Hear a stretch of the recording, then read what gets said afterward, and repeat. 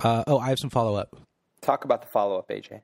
Okay, here's my follow-up. Check the show notes. Heartlanded.com. Everybody check the show notes. It's important that everybody read the show notes. That's what the sponsors pay for. The sponsors pay per impression on the show notes. Heartlanded.com. To be clear, we don't have any sponsors as of this time. So if you're a sponsor, you have the opportunity to get your message read in the show notes. Or by AJ on the show. But the first thing the sponsors ask is what's your page views on the show notes? Oh, that's true. I guess I've never talked to any sponsors. So if you're a sponsor and maybe you want to sponsor us or you want to talk to us about what sponsors like, definitely reach out to us. Tweet at AJ. Yeah, but I called Nike. I was like, do you want to sponsor the show? Nike was like, well, how often do you plug your show notes in the show? And I was like, oh, I don't do that. And they were like, you need to plug your Twitter handle. Maybe the reason we're not getting sponsors is all of our Twitter handles are so long and complicated. Not mine. Mine's not even my whole name. Mine's shorter than my actual name. Yours is so...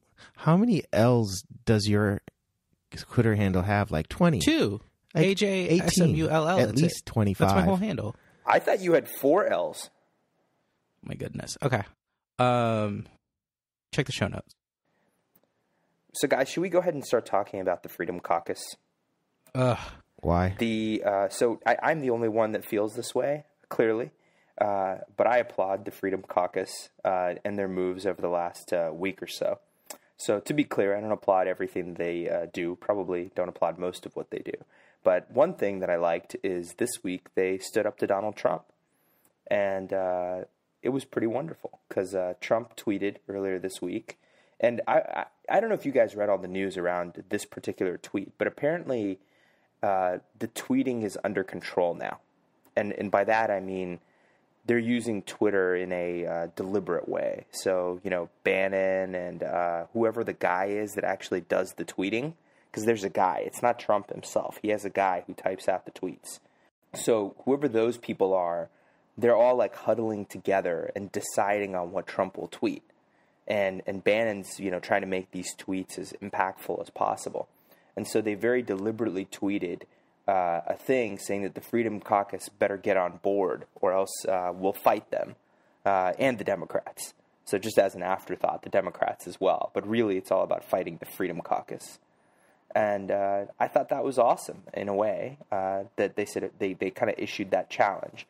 And then the response from the Freedom Caucus was, I thought, really, really hilarious.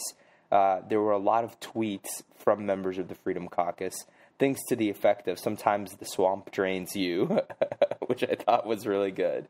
Then there was some other fun stuff. Mark Sanford. Do you guys know Mark Sanford? Have you heard of this guy? No, who's that? Yeah. He was the governor of South Carolina, and now he's the governor of being representative for the South Carolina District Number 2. Yeah. So he went from... So this is... Get this, right? So he was the governor of South Carolina. Then I think he had an affair. And in Latin America. Yeah, in Latin America. So in Argentina... Using government funds. He fell in love with an Argentinian woman, AJ. And, how dare... Using government money. Let's just not make fun of his love, okay? The bottom line... Well, let's make fun of his embezzlement of government money. Actually, I probably shouldn't use the word embezzlement in our show. I'm going to go to prison now. Did he embezzle, or did he merely just, I think he just misused it. He misused funds somehow. But in any event, he went to Argentina. His staff couldn't find him. This is years ago, right? And then they said that he was walking in the woods. Do you remember that? His staff was he's just out on a long camping trip, and he was gone for 2 weeks. And eventually, the South Carolina press, just kept on digging and digging, and then he announced that he was in Argentina and he was having an affair and blah blah blah. Oh yeah, he took he was hiking, right? Yeah. He said he was hiking, but in fact he was in Argentina. And so anyway, this guy obviously stopped being governor of South Carolina and was in the wilderness for a little while. I don't know if he ended up marrying his girlfriend, I guess, in South America or not. But the point is, he's now a congressman. And so this guy's making fun of Trump. Trump is attacking this guy, and he won't take it. You know what I mean? So you got all these people that normally probably should be afraid of somebody like Trump, and they're just not. And I think it just goes to the fact that, like, no president in history in such a little time has lost so much credibility or basically ability to discipline their own part. I mean, and I think it's great. I think it's great because that the Freedom Caucus is standing up to these people. Before we talk about the Freedom Caucus a little too much, can I ask, so you're telling me that Trump's tweets now are intentionally and thoughtfully formed? Well, by Steve Bannon. I mean, so do we know this for sure? Yeah. I mean, that's what the New York Times has been reporting. That, like, the guy that runs Trump's Twitter, like, that actually does the typing, has moved into an office with Steve Bannon. And so they spend their days and nights, presumably, thinking about what specific wording there is in the tweets. Because when Trump attacked the Freedom Caucus, the first thing that came out was, I'm sure leaked to the media, that this wasn't just Trump being Trump. This was a tweet that people have been thinking about for, like, over a week. That's, like, more embarrassing than just assuming Trump did it. Yeah, I agree. Because the tweets are good. Like, they're not good tweets. And if you're like, if the message you want to get out to the press is that these not good tweets are tweets that we spend a lot of time thinking about and working on, like, this is not the result of some, like, septuagenarian in a bathrobe. This is actually the result of people, people working hard and really thinking about it. That's, like, worse. That's worse than full-time staffers. That's worse than the bathrobe man. They should just say the bathrobe man does the tweets. Are these tweets still sent from Twitter from Android? That I don't know. Oh my God, this is the biggest problem. So I switched from okay, cut this from the show. I switched from Tweetbot to Twitterific, and Tweetbot tells you what Twitter client was used for a tweet when you check the details, and I can't figure out how to do that in Twitterific. Oh, so, like, since I switched apps, I haven't been able to know which Trump tweets are Twitter from Android. To give some background on that, Twitter during the campaign, you could tell which tweets were from Trump himself and which tweets were from the campaign, partly because the ones from the campaign were, like, spelled correctly, but also the ones for the campaign were always Twitter for iPhone or Twitter for web, whereas Twitter for Android was pretty reliably Trump. Yeah, almost certainly Twitter for Android was Trump. I disagree with Ruchit about the Freedom Caucus. Why? So there's something that David Frum calls the Vichy mentality. Vichy, V-I-C-H-Y, basically the pro-fascist government in France during the Nazi occupation was called the Vichy government. And there's this idea that, like, French conservatives were so excited about the spread of fascism, or at the very least so resentful of French liberals that they were more willing to work with Nazis than with their own domestic opposition party. So this Vichy mentality, the way David Frum defines it is, we hate our domestic opponents, real and imaginary, so much that we collaborate with the foreign invader. So anyway, the idea that, like, because the Freedom Caucus killed one bill that we don't like, now suddenly they are good or did a good thing. But, like, the reason why they killed the bill is, like, very sad, right? Like, their opposition to the AHCA, which is a bill that would have thrown about 20 million people off of their insurance, their opposition was that it didn't throw enough people off their insurance. Right? Like, Paul Ryan failed to thread the needle of throwing the right number of millions of people off of their insurance. And that was the Freedom Caucus's objection. And I just don't think that's laudable at all, right? Like, I think we got lucky that the GOP caucus is in total chaos, but that doesn't make any of the factions in the GOP caucus good. And I don't understand how these things like healthcare reform that they won't just come back. You know, like, what's stopping them from trying these things again? A couple of reasons. One, you can only do, I mean, you only can, like, muster the capital and the procedural requirements to do reconciliation bills every so often. And the only way to get any healthcare reform past the Senate is going to be a reconciliation bill. And so they want to, you can only have one reconciliation bill pending at a time, and they want to move forward with actually passing a budget. And so at some point they have to give up on other reconciliation bills. So there are, like, procedural requirements why it had to be done fairly quickly. And there are also political requirements because, I mean, the bill is not popular. So how much capital do you want to spend on a bill that's polling at 17% nationally? I just don't think that we've heard the end of the healthcare reform story yet. Tom, I really like that. Did you make that up? Healthcare reform? It actually comes from tort deform. Nice. So for reference, you know, a lot of the reforms that Republicans have suggested for healthcare are what they call tort reform. It's actually not reform at all. It's a deformation. I like that, Tom. That's good. That's good rhetoric. Yeah, I mean, I think that, like, so this may be a good time for me to talk about one of my buddy's views on the Ramayana, which is the great Indian epic. So for those that are not familiar, the Ramayana is a great. I mean, it's kind of like an Indian. Yeah, it is. It's an Indian epic. And so is it like Beowulf? Yeah, but more religious, perhaps, Tom. Than Beowulf. I think Beowulf is in. That's not true. It's probably in some English professor's religion. Effectively, what happens is Ram, who's a king, gets expelled from his kingdom by another king who takes over his kingdom. And I'm butchering the story a little bit here, but the effect of it is the same. And so his wife gets kidnapped by this other king, and so he's sent into exile into the forest. And so while he's in the forest, he's trying to figure out how he's going to raise an army to go rescue his wife and to go take back his kingdom. And one of the things that I think, you know, if you're reading the Ramayana or you're thinking about it, especially as a kid, it's sort of not surprising to you that Ram eventually wins because he's a god, so of course he wins. But when you go through the details, and this is what one of my friends last night was telling me about, it's what he does is he actually wins by organizing a pretty rowdy band of people in the forest, people and things in the forest. So he makes allies out of monkeys, he makes allies out of trees, you know, and it's obviously a mythology. So, you know, there's kind of a, I don't know, I won't say superhuman aspect to it, but you know what I'm talking about. And so it's through these alliances that he goes and he takes back power.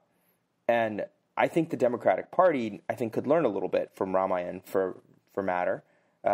They could learn that sometimes you need to accept alliances with people that, you know, you disagree with, maybe on everything.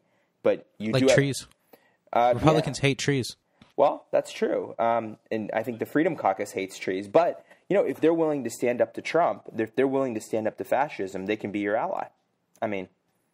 So basically the enemy of your enemy is your friend? The enemy of your enemy, if you think of it that way, Tom. If you think about how we partnered with Stalin, you know, in World War II to defeat Hitler, you know, or if you think of the people that partnered against Mussolini, I think Trump's actually more Mussolini than anybody else. But my point is that I think he's more Berlusconi than anybody else. Well, I think depending on how competent he gets, right? So if he's like super incompetent as he has been so far, then he's definitely a Berlusconi. If he gets a little more competent, you know, concentrates a little more power, now we're talking Mussolini probably. I'm hesitant to say that the Freedom Caucus has actually done something good, right? I just don't think that people should be lauded on the left for having the sort of views that the Freedom Caucus have. And you know, I guess they got lucky in this instance that they were sort of less unpopular than the unpopular thing that they torpedoed, but that doesn't make them good. That doesn't mean that they did like a good job. They did they had a good effect, but with entirely bad intentions. Well, I'm talking about the more narrow case of just responding to Trump's attacks, you know, and standing up to him. I'm just saying that, like, what's wrong with working with them on things like that, where they challenge, if they're willing to challenge Trump's use of executive power or Trump's use of power, period. You know, what's wrong with, you know, we disagree with Trump, or at least I do, and I know you guys do. What's wrong with working with them when you can, you know? Like, do we need to demand complete ideological purity from these people, or even some for that matter, if they're willing to be allies on something that matters? So I think there was a good point in there, which is that the Freedom Caucus seems to be better than most at how to message their opposition to Donald Trump. But I don't know if that is something that the Democrats can take advantage of. Actually, this reminds me of a really interesting anecdote. Thomas Massie, who is a representative from Kentucky and a member of the Freedom Caucus, he gave an interview to to the Washington Examiner recently. Here's Reason's summary of it. He says, I went to Iowa twice and came with Ron Paul. I was with him at every event for the last 3 days in Iowa. From what I observed, not just in Iowa, but also in Kentucky, up close with individuals, people that voted for me in Kentucky and people that have voted for Ron Paul in Iowa were now voting for Trump. In fact, the people that voted for Rand Paul in a primary in Kentucky were preferring Trump. All this time, I thought they were voting for libertarian Republicans. But after some soul searching, I realized that they voted for Rand and Ron and me in these primaries. They weren't voting for libertarian ideas. They were voting for the craziest son of a bitch in the race. Donald Trump won best in class, as we had up until he came along. But basically, like the Freedom Caucus's base are, I mean, at least according to this member of the Freedom Caucus, is people who just want to vote for a crazy son of a bitch. And I don't know that the left is going to be effective at making deals with that sort of base, right? That like it seems like the Freedom Caucus have some potency when attacking Trump because they are coming from a similar base to Trump, that they actually can influence the people that Trump considers his own people. And the left don't have that, right? Like the left are sort of enemies of the government. I mean, they're not just an opposition party in Trump's view, but they're actually like enemies of the government. And I don't think that the left can reproduce the Freedom Caucus effectiveness in stopping this Trump initiative.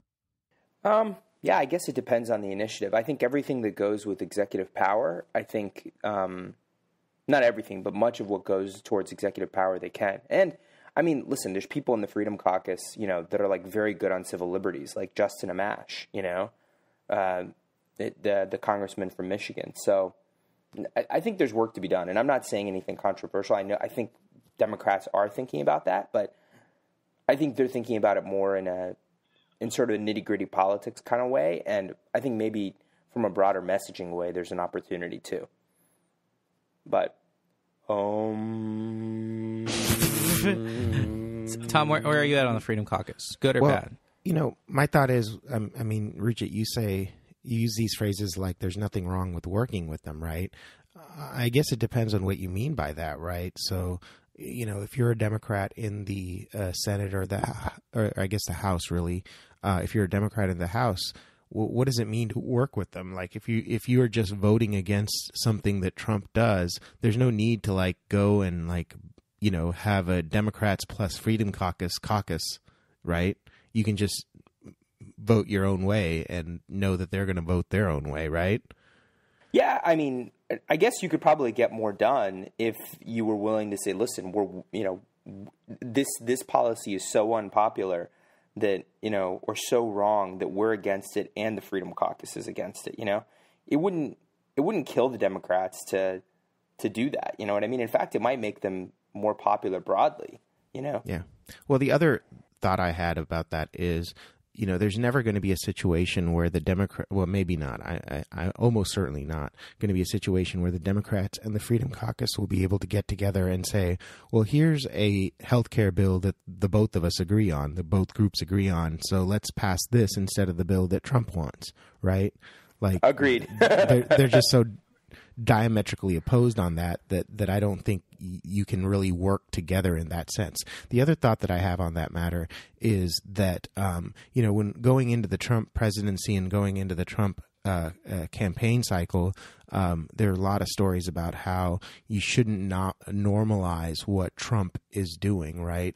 And, so I think I'm hesitant to throw praise on the Freedom Caucus because what they're doing, in my mind, is the bare minimum, right? And we shouldn't normalize or give praise to folks that are doing what they should be doing anyway, right? It's like, I didn't beat my child today, so why don't you give me a big pat on the back? Tom. I like a little bit agree with Tom, right? I mean, I don't know that I mean, I don't even know that I would say what the Freedom Caucus did is the bare minimum, right? Because they still like their opposition to the AHCA was that it didn't uninsure enough people, right? That there still was a scheme that sort of provided assistance to some people to achieve health to access or to be able to afford healthcare. And I sort of feel like that's not I guess I have problems with any idea that this is good, right? So like the two things you might take away from this is like, one, they killed the bad bill, and that's good, but they didn't that bad bill was dead in the Senate and also was polling at 17% nationally. So I'm sort of not worried about whether the bad bill was going to die or not. But second, arguably the politics would be better if that bill had gotten out of the House, because then it could linger in the Senate and like really make a mess. So one, I don't know that killing the bad bill was like that much of an achievement, because that bill was not good and it wasn't going to pass anyway. But second, like I don't know that the things that enabled them to kill the bad bill are things that are reproducible from the left. So I don't know that it's a teaching moment, and I don't know that what they did was laudable. Like I sort of feel like we're just left with the empty, hollow feeling of, living in America in 2017. I don't think it's that bad. I think they do deserve credit for challenging a president from their own party. That's hard to do, dude. Even if like Trump is, a particularly weak president or whatever, but especially given like what Thomas Massie said, right, about how voters were, in his opinion, voters were voting for the craziest son of a bitch they could find. To say, okay, we're going to challenge the intent of the voters there.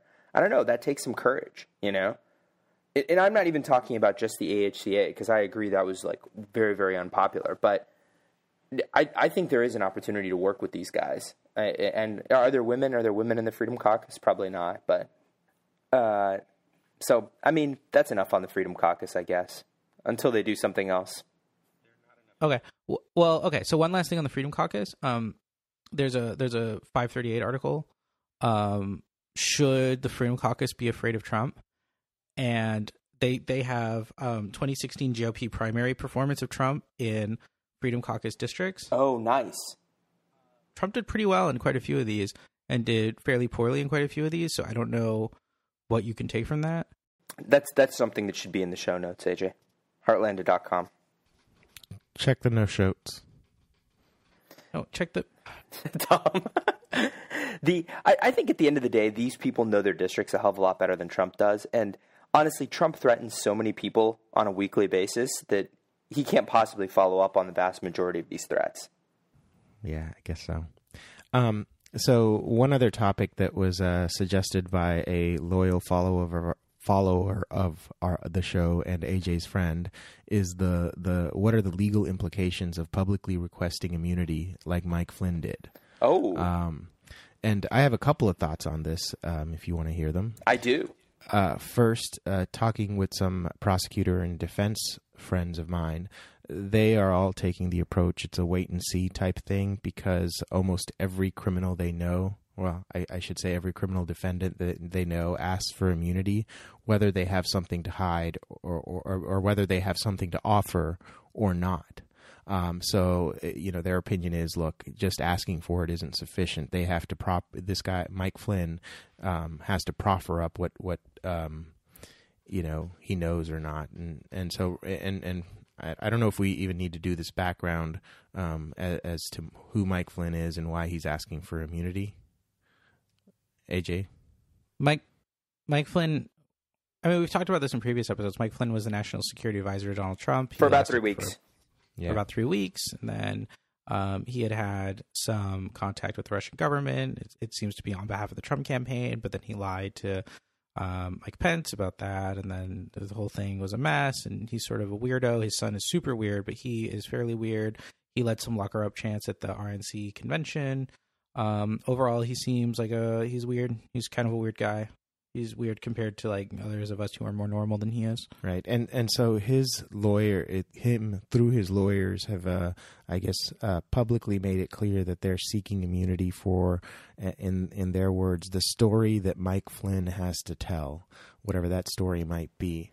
So Trump tweeted saying Mike Flynn should get immunity. And this made me think, does he not realize that he can pardon Mike Flynn if he feels like it?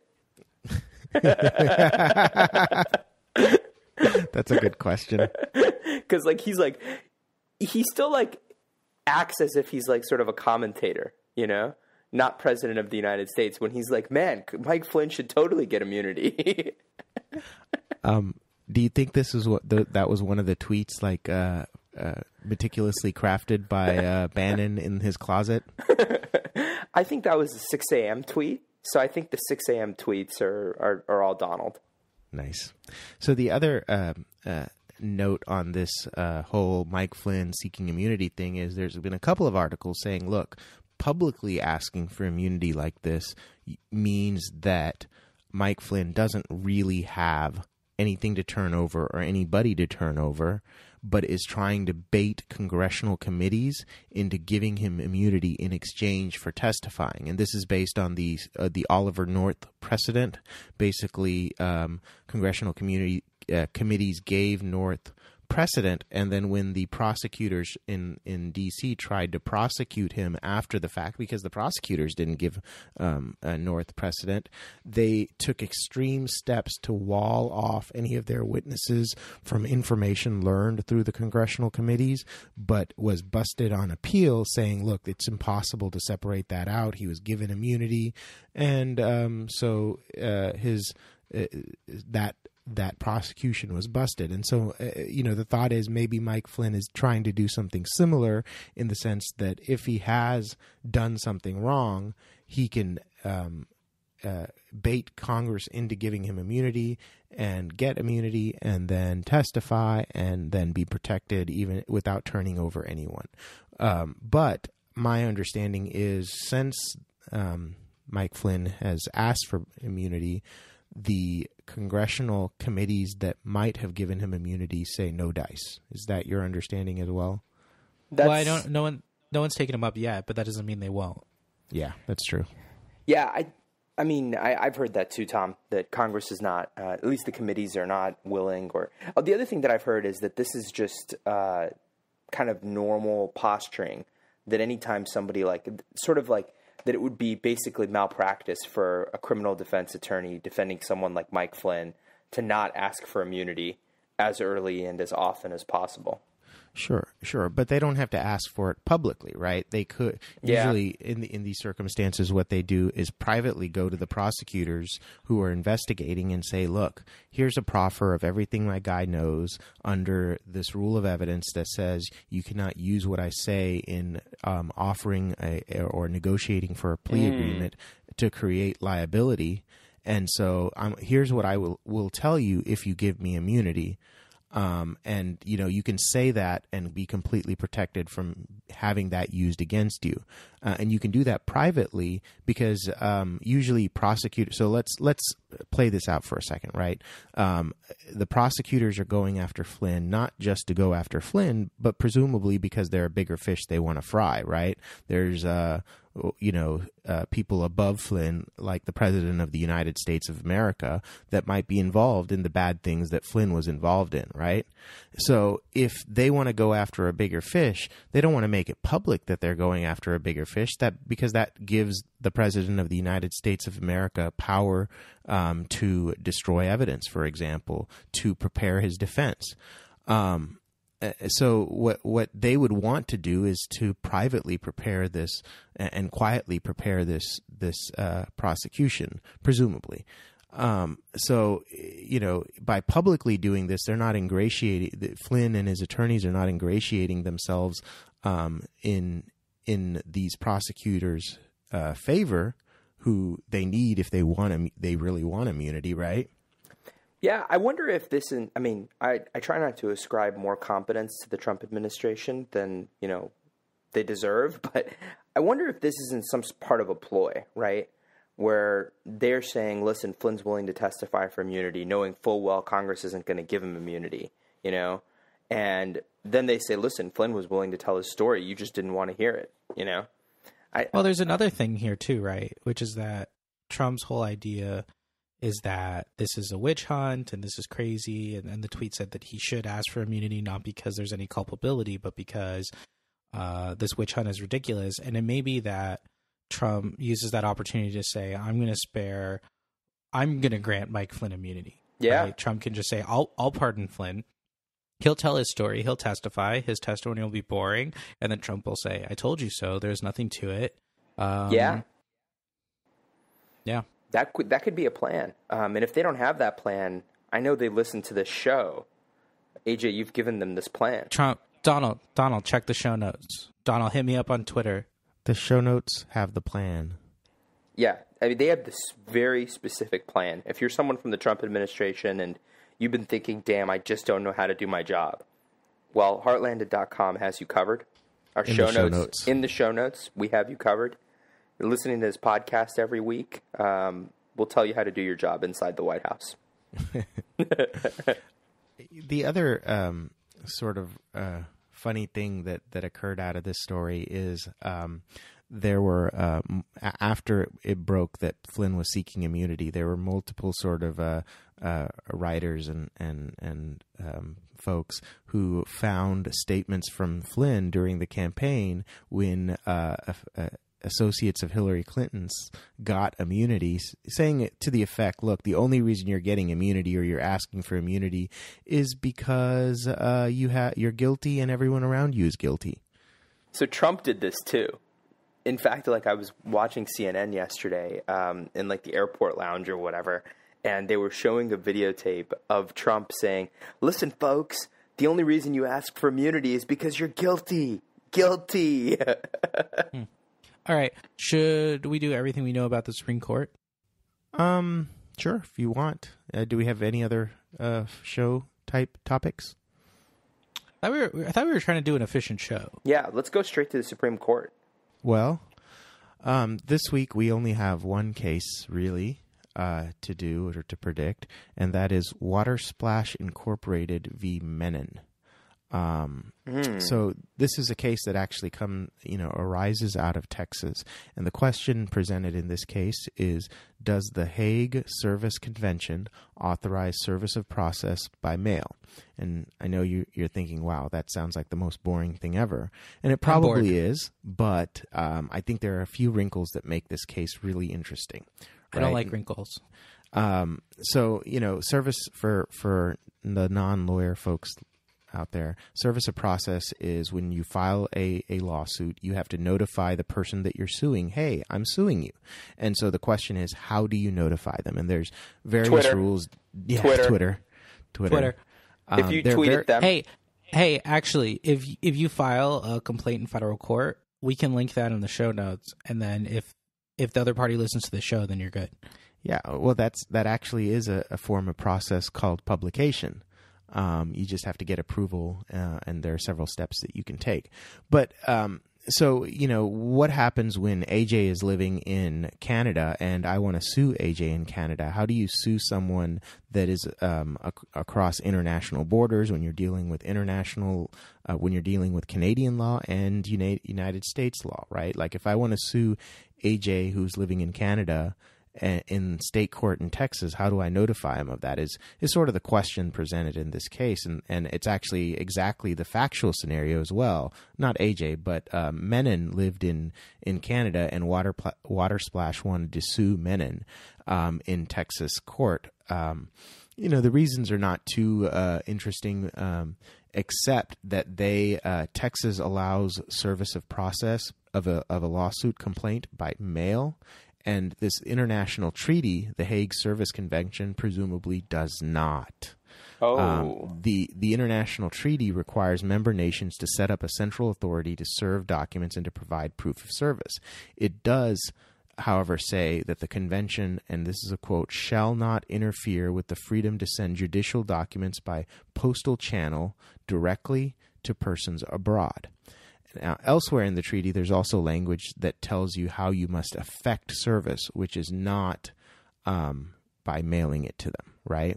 And so this conflict between, the language that says the treaty shall not interfere with the freedom to send documents, and elsewhere saying this is how you effect service, creates an ambiguity because you have two seemingly similar words, and there's this canon of construction says when you have two seemingly similar phrases, but they're used in different places in the statute, the writers must have intended a different use, right? And why I like this case is, remember how we were talking about plain meaning and textualism and originalism and how they can conflict, and it's not just as simple as, well, let's just read the text and see what the text says, right?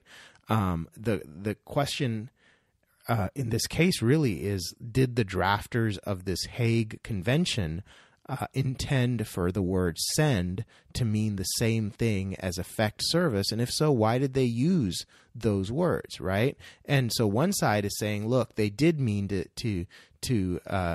for send and effect service to have the same meaning, and the fact that they used a two different words is what's called a scrivener's error, just a mistake on the part of the person writing. A humble scrivener. A humble scrivener's error. I have a quick question. Here's the rub. The treaty was originally written in French. No, that's and my when question. they translated it from French to English, the French word adressar, or I don't know how you pronounce it, was translated to send instead of effect service. Oh my gosh. This is awesome. I'm geeking out right now. Okay, I have a quick question. So with international, so just to give some background, with international treaties, there is often an agreement about which translation of the treaty is the canonical version. So, I mean, you can say so you can have like a French, English, and German version of this trilateral treaty, and then say, but just so you know, the French one's the canonical one. Right, like that's the one that actually has the controlling language. So in this case, the French one, that's the actual treaty, right? The English translation is not official, or at least is not controlling, right? Sure. I mean, is that true? I don't know. Oh, but what I can say is that the court spent a lot of time discussing the word send in English and not necessarily what the French treaty said, because at the end of the day, remember, the law of the United States is the treaty that is adopted by the United States, right? Yeah. And that's written in English. Okay. So to the extent that it's written in,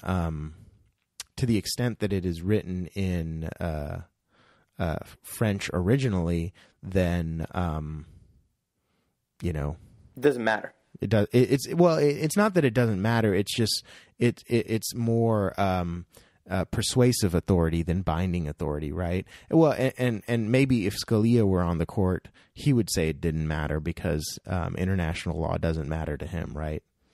So going back, other question. Go ahead, AJ. So is there any concern about whether, like, do you remember the Medellin case? This was about 10 years ago. But in Medellin, there was there was a criminal defendant who was on death row, and Texas wanted to execute him, and he had never been informed of his rights to contact the consulate during this time of arrest, and so the International Court of Justice said that his arrest and prosecution were criminally deficient, were procedurally deficient and had to be redone. He needed a new trial, and given access to his consulate. And then George W. Bush said, Texas, please don't execute him. And it went to the Supreme Court, and the Supreme Court said, you really ought to, do whatever you want, Texas. Ted Cruz was the lawyer for Texas at the Supreme Court in this case. The Supreme Court said, Texas, go ahead and execute Medellin. And then Texas did execute Medellin. But the case hinged on the fact that the treaty that the International Court of Justice was looking at was not, it was ratified by the U.S. Senate, but it wasn't self-affecting. And Congress had never adopted any sort of enabling statute to make that statute effective in the U.S. So is there any situation like that with respect to the Hague Service Convention? No. Oh. So is the question really? Well, go back to the question presented, Tom. What's the question presented?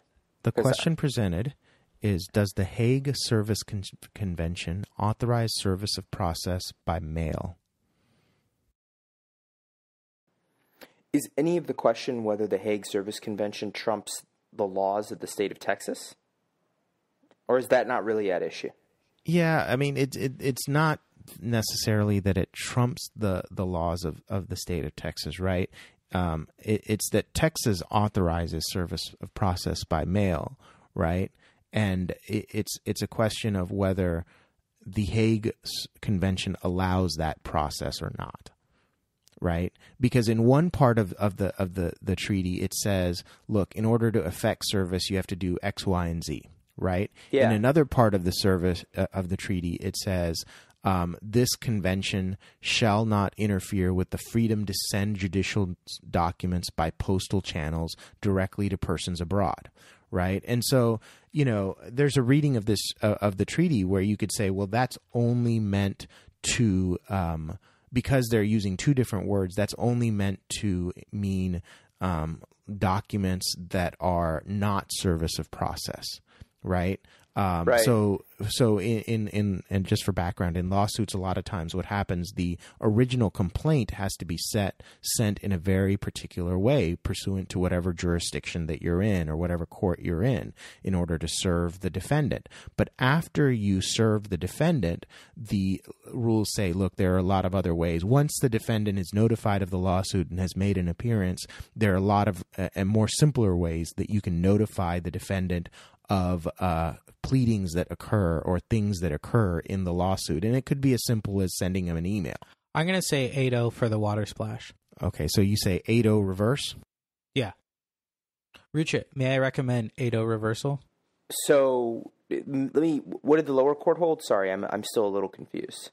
So, the lower court was the Texas Supreme Court. Okay. And they held in favor of Menon, who is the person who is the defendant in the case below, saying, look, water splash didn't serve me properly in Canada. Oh, I think it's going to be a 8-0 affirm, and Kennedy, the lover of international law that he is, will be the person writing the majority opinion, the unanimous majority opinion. I agree with Ruchit. I don't know who will be writing the majority opinion, though. I do think it'll be an 8-0 affirm. Yeah, I think you can't have. This is probably the first case where I've been like, man, if only there was a world Supreme Court. Because can you have, a situation where you can send notices by mail in Texas, but if you're somewhere else, isn't that what The Hague is? Well, I thought The Hague. No, they're not like a world Supreme Court, AJ. Well, and the other wrinkle, and this all goes back to that discussion that we were having about originalism and textualism and like how do you interpret these laws, right? Because the other wrinkle in this case is what they were talking about is, well, look, you have, and this is something that came up in oral argument. No other court in the world has interpreted the statute the way that the folks for water splash wanted it interpreted, right? So this was a question asked to the water splash attorney. How can you argue this to us when no other court in the world has made an interpretation of this statute similar to the one that you want us to interpret? And he was like, well, look, that is a question of how the process by which courts around the world interpret language, because European courts apparently interpret it a different way than the courts in the United States do, he was saying. They have a different set of canons of construction or set of rules to interpret language that, they're not as, and this is, almost literally what he was saying was they're not as textualist as the United States is.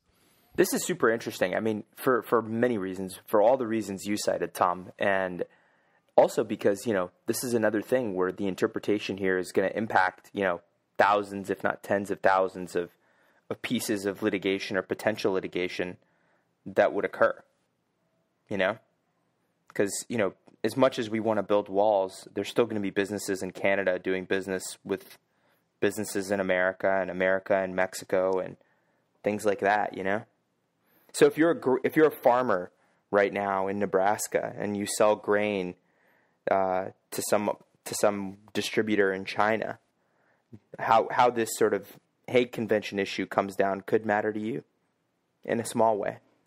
I think you should be able to serve as a process by putting a copy of your lawsuit up on the wall, on the big border wall.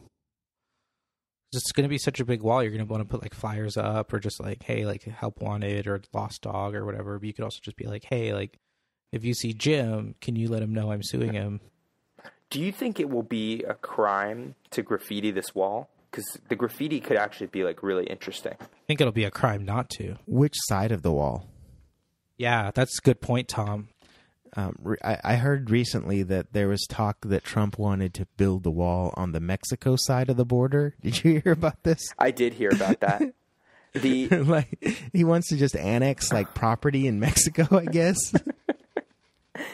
That sort of caused the Mexican-American War back in the day, but you know, that's just history.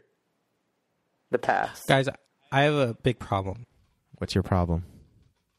We've already got 2 decisions from the Supreme Court on cases we've done predictions for, and the Supreme Court got both of the cases wrong. As in, they disagreed with you or with all of us? Because if they disagreed with the panel of 3, then obviously they're wrong. But if they agreed with me and disagreed with you, then it's not clear that they're wrong. Now, AJ, the other way to look at it is, statistically speaking, of the 2 cases that the Supreme Court decided and that we predicted, only one person of the 3 of us got it right each time.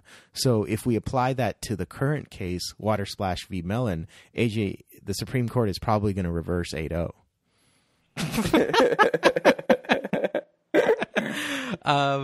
Do you want to talk about these? Yeah, Do you sure. just want to? Should we just make fun of each other, or should we actually talk about the cases? Let's at least make fun of each other and talk about the cases. I don't think they're mutually exclusive.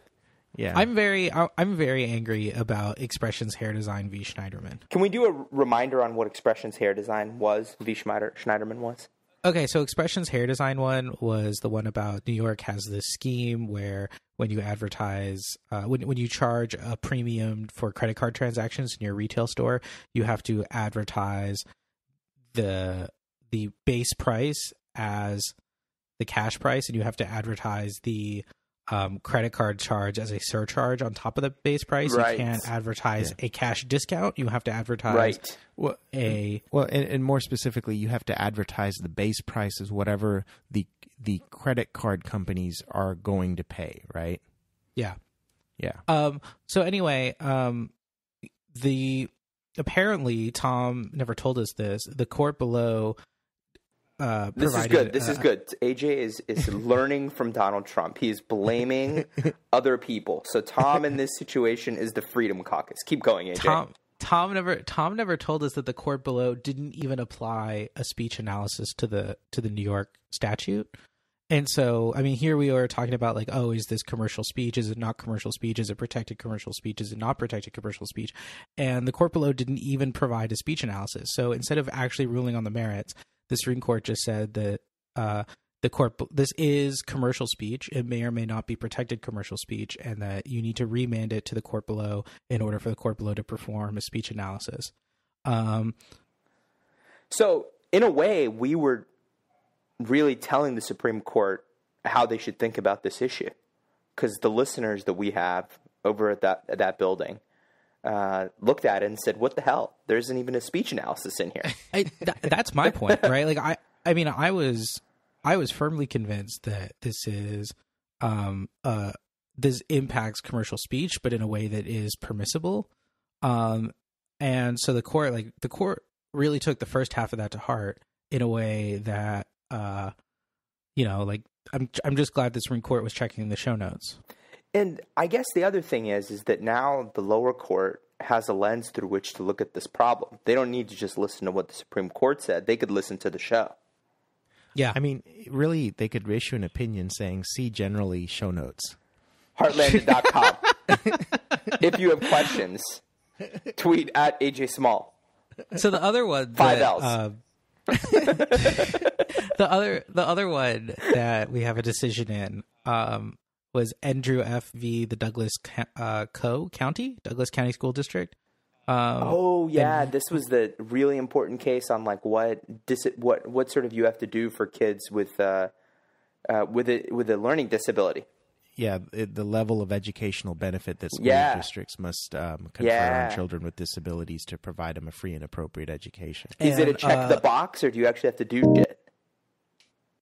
And so Judge Gorsuch thinks that the standard is that it must be merely the standard must be merely more than de minimis. And the Supreme Court said, whoa, ho, ho, it has to be more than de minimis, not merely more than de minimis. And that was an 8-0 reversal. Yeah.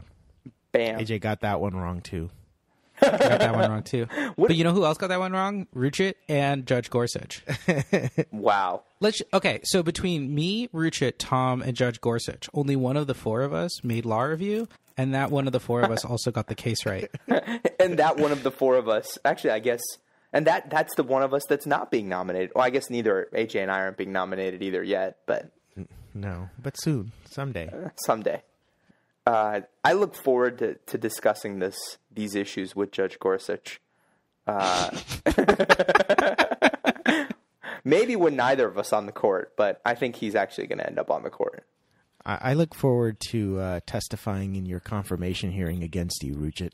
Dude, that was so wrong. Because now, even if you decide to testify in my favor, they're going to play this part of the show, and they're going to say, "You said you were going to testify against. What happened?" My testimony will be interlaced with clips from the show and references to the show notes.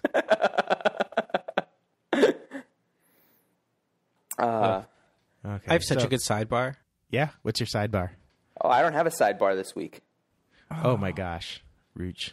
I thought Ruch, I'll give you Ruch, you can use my sidebar. After I do it, you can do it too. Okay, go. Okay. I can also do 2 sidebars. So there is Jimmy Kimmel Live. Jimmy Kimmel has a late night talk show host show, and there's on YouTube there's a clip.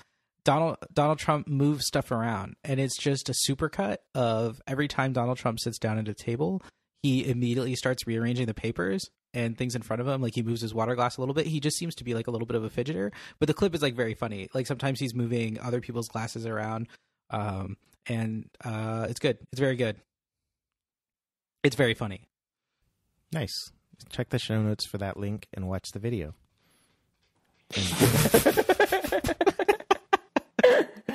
Thanks, Tom. Tweet at AJ after you've watched the video to let him know what you think. Yeah.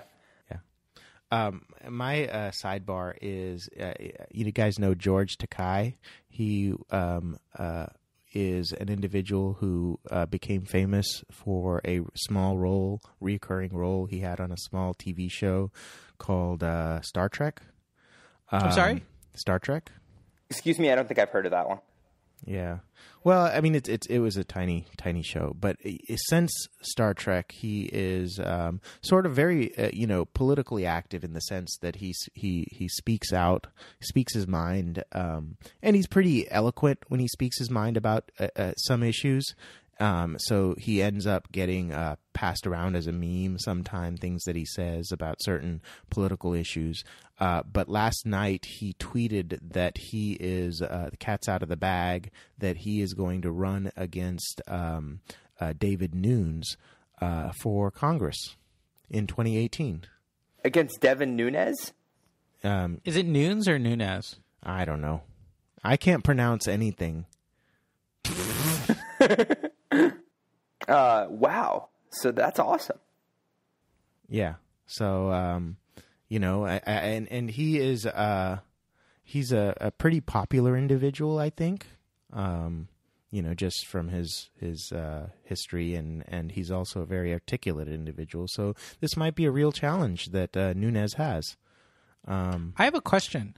Has there ever been a member of Congress who was moved to concentration camps in the Japanese internment? Because Takei was, but I don't know of any other member of Congress. Hold on, he's that old? Yeah. Takei was interned during Japanese internment in the 40s. What the? He was like a small child. So he's like 70 or something. Yeah, he's like Donald Trump's age. Wow. That is amazing, man. He's 79. I think he's running as a Democrat, too. Just a hunch. Oh, I'm seeing... Maybe it's an April Fool's joke? Oh, this is terrible. No, I'm not running for Congress. Happy 4-1. This is terrible. That was horrible. Wow. I shouldn't have Googled real time. Sorry, Tom. That's okay. Like a really disappointing sidebar. It hurts my heart. I was getting excited. Okay, so my sidebar is that Google has this really cool new device called the Google Gnome. Have you guys heard about the Gnome? This is like an April Fool's joke, right? AJ, way to ruin my okay. My sidebar. I'll edit it. Here, just start from the beginning. I'll edit it so that you did a good job. Dude, guys, Google has this thing called Google Gnome, and it's so you can have a smart yard. Okay, so it's this gnome-looking device that you can ask things like, "What's the wind speed? What's the difference between a cirrocumulus and cumulonimbus cloud? Which way is the wind blowing?" It can play fetch with your dog. It integrates into your lawnmower, so you can smart mow your lawn. There's all kinds of gear that goes around with it. There's an accessory that turns it into a bird bath. It's pretty awesome. That's my cool. Check out the Google Gnome. It's in the show notes. I'm watching the YouTube right now. Doesn't it look amazing? Can I do another sidebar, and can we edit out the sidebar that was dude. horrible? No. We're keeping that. Oh, I have a good sidebar. You can talk about it, but we're keeping the other sidebar. That's the worst. This must be. Okay, give me your new sidebar, dude. No. If we're not using it, what's the point? We're gonna use them all. We'll use this sidebar as well. You'll just have two sidebars.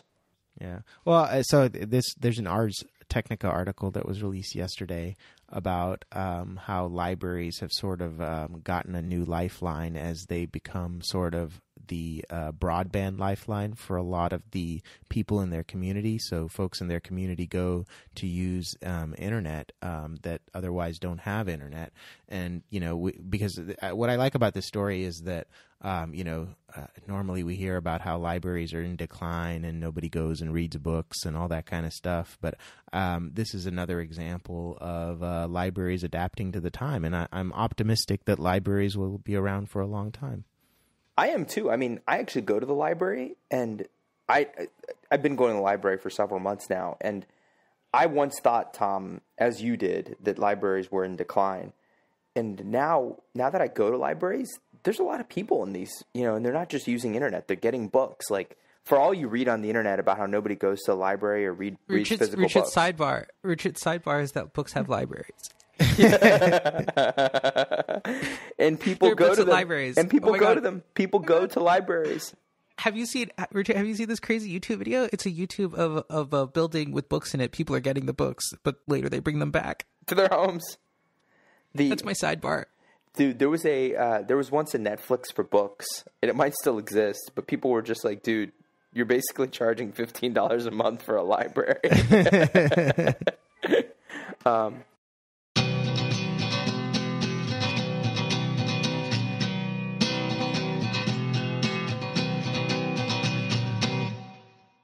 Well, guys, I have to go.